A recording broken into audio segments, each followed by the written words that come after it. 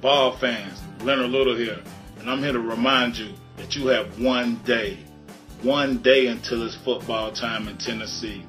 And I would like to see 100,000 screaming Ball fans in Neyland tomorrow. Go Vols. It's Jayson Swain. It's football time in Tennessee tomorrow. I wore the number 1 because being recruited by Tennessee, I saw Jason Witten wear it with pride, and he was a very, very great tight end for the University of Tennessee, and I saw that it maybe be available the next year if he left to the NFL.